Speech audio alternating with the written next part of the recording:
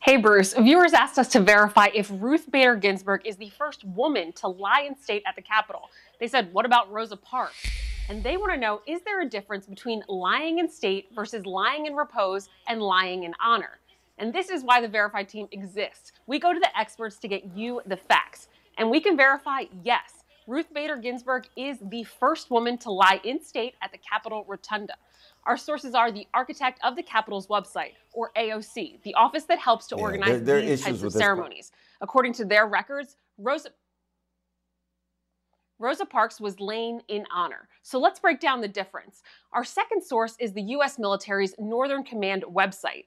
Lying in state is when current or former member of government is placed on view in a principal government building. According to the military's website, that's something that has to be approved by Congress. That person would lie in repose if they were placed in view in any other building.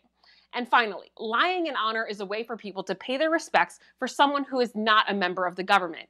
In this case, civil rights icon Rosa Parks. If you have something that you want verified, email us at verify@wusa9.com, or you can send us a text to 202-895-5599.